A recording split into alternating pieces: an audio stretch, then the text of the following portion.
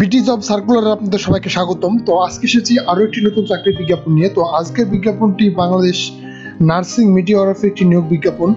তো আমি নিয়োগ বিজ্ঞাপনটি সম্পূর্ণ বিস্তারিত করছি। আজকে আপনারা সম্পূর্ণ আমার সাথে থাকবেন, কারণ আজকে নিয়োগ বিজ্ঞাপনটি অনেক বড় হবে, অনেক বড়। কারণ এখানে প্রচুর পদে নিয়োগ দিয়েছে তারা এখানে, কারণ অনেক বড় একটি বিশাল নিয়োগ বিজ্ঞাপন এটি। আপনারা সবাই সম্পূর্ণ আমার সাথে থাকবেন, ভিডিওটি একটু স্কিপ করবেন না, কারণ প্রচুর পদে নিয়োগ দিয়েছে। আপনারা যারা আবেদন করতে ইচ্ছুক পদগুলোতে সম্পূর্ণ বিস্তারিত দেখবেন, ভিডিওটি সম্পূর্ণ সাথে থাকুন। তো আমি প্রথম থেকে শুরু করছি। যে প্রথম যে পদটি রয়েছে এখানে, যে PA টু অধ্যক্ষ। তো PA টু অধ্যক্ষ এটি 13তম গ্রেডের, এটি হচ্ছে 11 থেকে 26,000 টাকা বেতন। পদ সংখ্যা 3টি, বয়স 30 বছর এবং শিক্ষাগত যোগ্যতা বলা হয়েছে কোনো স্বীকৃতি বোর্ড হতে উচ্চ মাধ্যমিক পাশ হলেই আবেদন করতে পারবে এবং কম্পিউটার প্রশিক্ষণ প্রাপ্ত হতে হবে। তো দ্বিতীয় পদটি হচ্ছে অফিস তত্ত্বাবধান, এটি 13তম গ্রেডের, 11 থেকে 26,000 টাকা বেতন।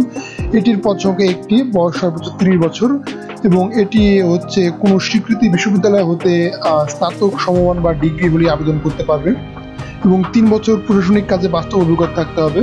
এই যে তো 3তম পদটি হচ্ছে এখানে শাটার লিপি কাম কম্পিউটার অপারেটর, এটি 13তম গ্রেডের, বেতন 11 থেকে 26,000 টাকা। এটি পদ সংখ্যা 2টি, বয়স সর্বোচ্চ 30 এবং বিভাগীয় যারা প্রার্থী রয়েছেন তাদের সর্বোচ্চ 40 বছর এখানে বয়স স্থির করা হবে। তো শিক্ষাগত যোগ্যতা বলা হয়েছে এখানে যে কোনো স্বীকৃতি বিশ্ববিদ্যালয় থেকে ন্যূনতম 2য় শ্রেণীতে স্নাতক CGPA থাকতে হবে এখানে এবং কম্পিউটার ব্যাপারে দক্ষ হতে হবে এবং শাটার লিপি কম্পিউটারের প্রতি মিনিটে ইংরেজিতে 80 এবং বাংলায় 85। তো এই যে এখানে বলা হয়েছে যে বাংলায় প্রতি মিনিটে মুদ্রাক্ষরে এখানে এই যে বাংলায় ও ইংরেজিতে, বাংলায় 25, ইংরেজিতে 30, এই যে এখানে তার উল্লেখ করে দিয়েছে। এই যে তো এখানে 4তম পদটি হচ্ছে শাটার লিপি কাম কম্পিউটার অপারেটর, পদ সংখ্যা 1টি, 14তম গ্রেডের, বয়স 10 থেকে 24,000 টাকা, বয়স 30 বছর এবং এখানে বলা হচ্ছে শিক্ষাগত যোগ্যতা কোনো স্বীকৃতি বোর্ড হতে উচ্চ মাধ্যমিক পাশ হলেই আবেদন করতে পারবে। এই যে এবং কম্পিউটার সার্টিফিকেট থাকতে হবে প্রশিক্ষণের। এবং 5তম পদ হচ্ছে লাইব্রেরিয়ান, 14তম গ্রেডের, এখানে বেতন 10 থেকে 24,000 টাকা, পদ সংখ্যা 1টি, বয়স 30 বছর সর্বোচ্চ।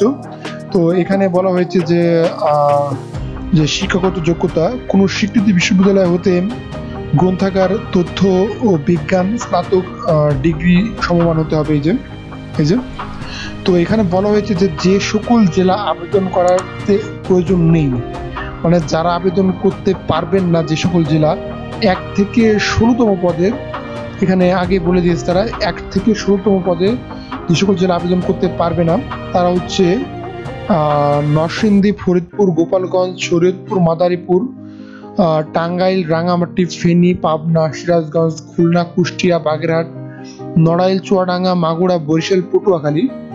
তো এই সকল জেলা এখানে আবেদন করতে পারবে না।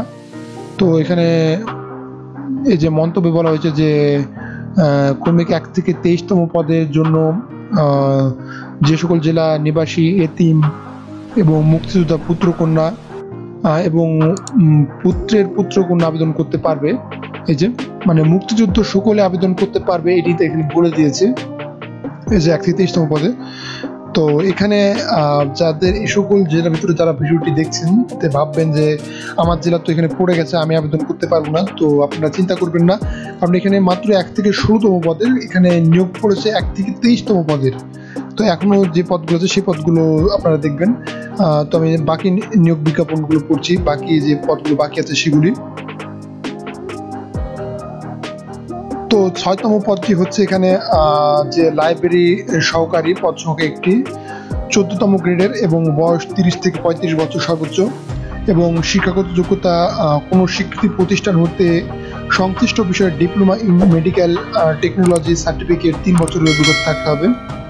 তো 7তম পদটি গাড়ি চালক, 15তম গ্রেডের, এটি পদ সংখ্যা 9টি, বয়স সর্বোচ্চ 30 বছর এবং শিক্ষাগত যোগ্যতা কোনো স্বীকৃতি বোর্ড হতে জুনিয়র স্কুল সার্টিফিকেট বা GSC যে পাশটি রয়েছে GSC পাশে আবেদন করতে পারবে এবং অবশ্যই বৈধ লাইসেন্স থাকতে হবে।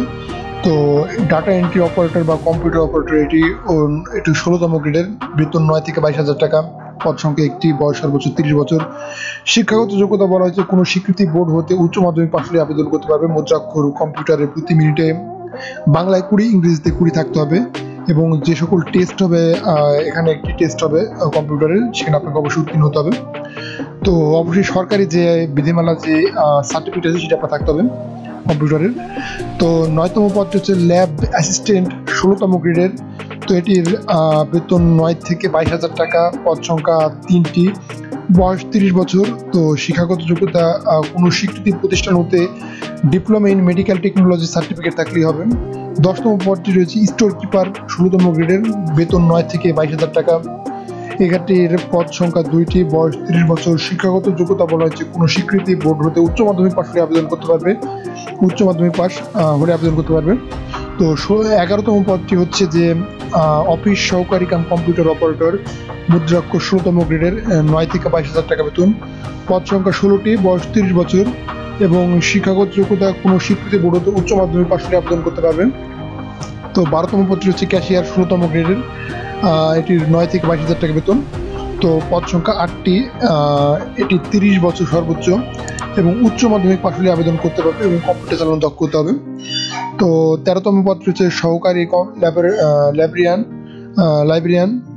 তো এটি হচ্ছে 16তম গ্রেডের, বেতন 9 থেকে 22,000 টাকা।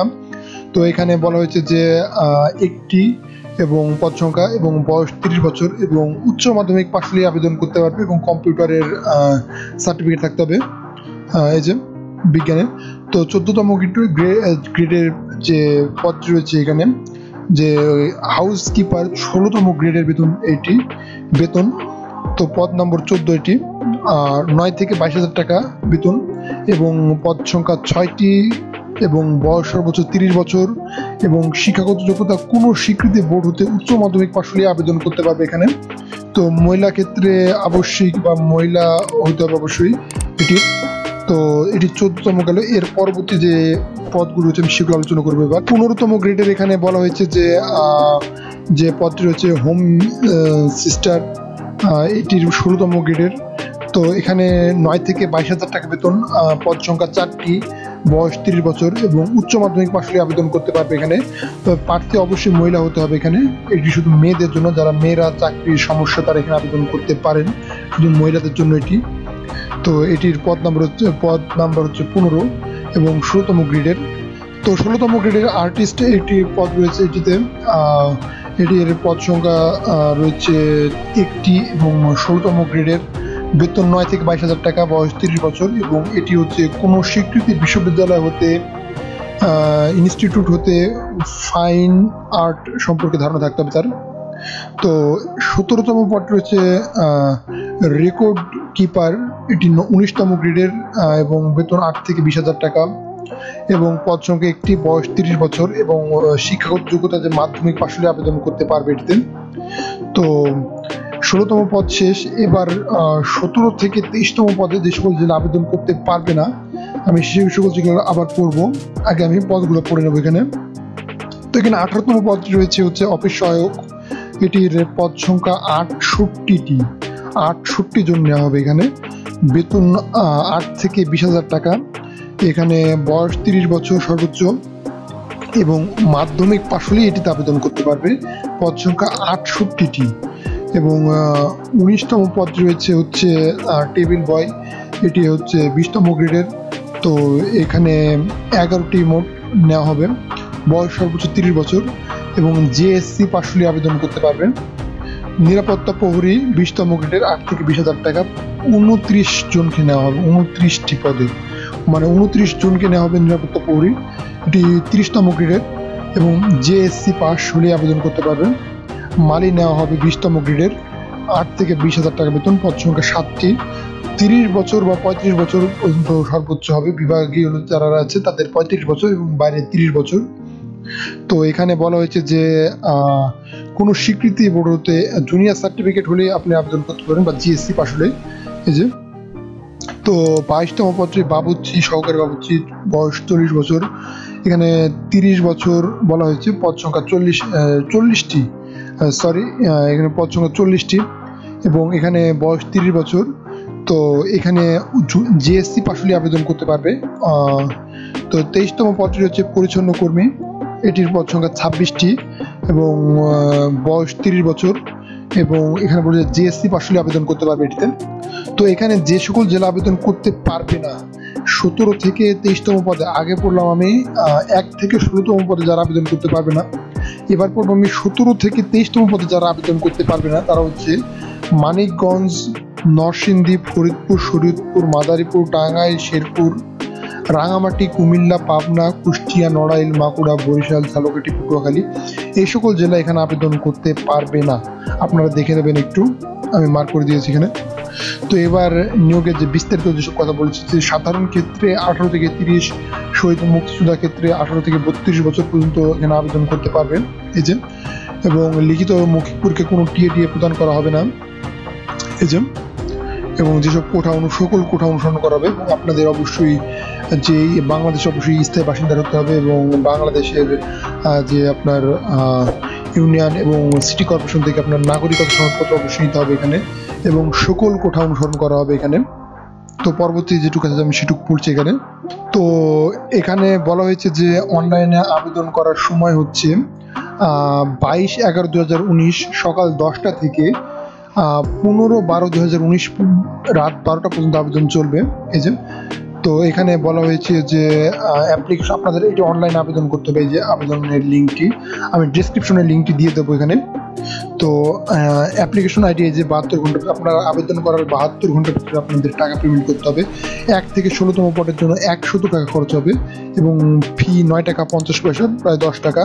আপনাদের 116 টাকা 109 টাকা বা 110 টাকা সে খরচ হবে 1 থেকে 16তম পদের জন্য আবেদন করতে। এবং 17 থেকে 23তম পদের আবেদন করতে 50 টাকা, ফি 6 টাকা, মোট 56 টাকা খরচ হবে এখানে এই যে। তো 2টি পদে এই যে বিভিন্ন রকমের বলা হয়েছে। এক থেকে, আমি আবারও বলছি, 1 থেকে 16তম পদে 100 টাকা ফি হবে, মোট 109 টাকা ফি সহ। এবং 17 থেকে 23তম পদে এখানে 56 টাকা মোট কাটবে। অবশ্যই আপনাদের সিগনেচার এবং লাগবে এখানে এই যে বিকাশ পেমেন্ট বাটনে যে এখানে কীভাবে আবেদন টাকা পেমেন্ট করতে হবে তার সম্পূর্ণ নিয়মাবলী দেওয়া আছে। তো আপনারা এখানে আবেদন করতে পারবেন হচ্ছে আপনাদের ইউজার আইডি এবং আপনাদের পাসওয়ার্ড দ্বারা, সেখানে আপনারা টাকা পেমেন্ট করতে পারবেন এখানে। এবং অবশ্যই আপনাদের সিগনেচার এবং ছবি লাগবে, এবং নির্ধারিত ওয়েবসাইট থেকে আপনারা আবেদন করবেন, এবং সকল শিক্ষাগত যোগ্যতার কাগজপত্রগুলো ঠিকমতো রাখবেন সত্যায়িত করে, এবং নিয়োগ হ্রাস বৃদ্ধি হতে পারে তারা বলে দিয়েছে এখানে। তো এই ছিল আজকের নিয়োগ বিজ্ঞাপন। এখানে প্রচুর লোক নিয়োগ দিয়েছে তারা, এখানে তারা প্রচুর লোক, অনেক জনবল তারা নিয়োগ দিয়েছে। তো এই ছিল আজকে বাংলাদেশ নার্সিং মিডওয়াইফারি একটি নিয়োগ বিজ্ঞাপন। আপনাদের সবাইকে ধন্যবাদ। অবশ্যই আমার চ্যানেলটি সাবস্ক্রাইব করবেন, আমাদের ভিডিওগুলো লাইক করবেন, যাতে খুব সহজে পরবর্তী চাকরি ভিডিওগুলো পেতে পারেন। এবং নিয়োগ বিজ্ঞাপনটা আজকে অনেক বড় হলো। আপনাদের সবাইকে ধন্যবাদ সম্পূর্ণ ভিডিওটির সাথে থাকার জন্য।